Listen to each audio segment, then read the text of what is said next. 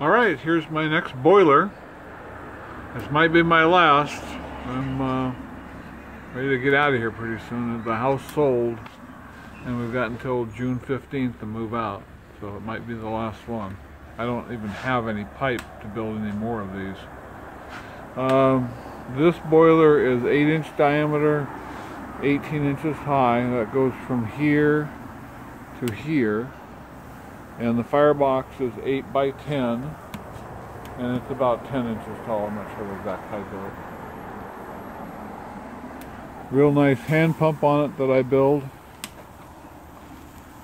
All brass. 9/16 ram on it. Airlock valve is right here. So if you've got air and the pump won't pump, just get water into the pump body, and then everything you pump now goes right into the boiler. Real nice. It's got O-rings on it, so they're real sealed and nicely machined. Water sight glass, tricox, whistle, and blow it here.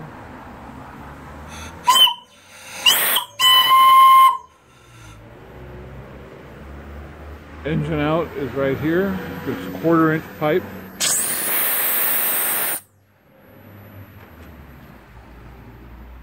Ash pan right here.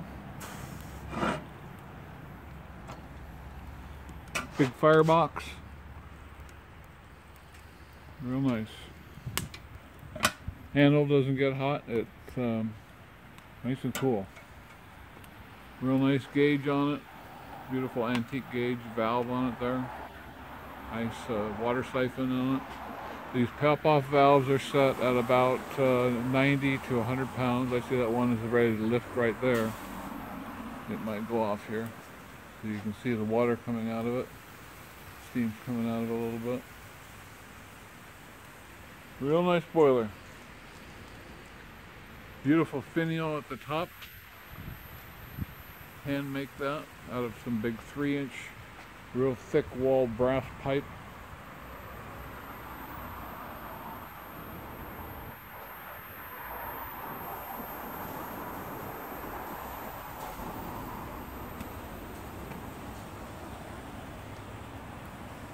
Water's a little low in it.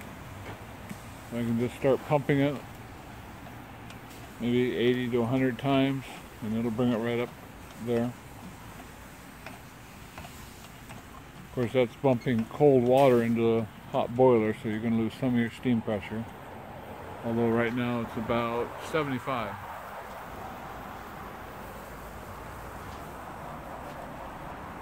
Real nice boiler. Wish I could make more, but that's about it, I think, for now. I'll be on eBay for sale.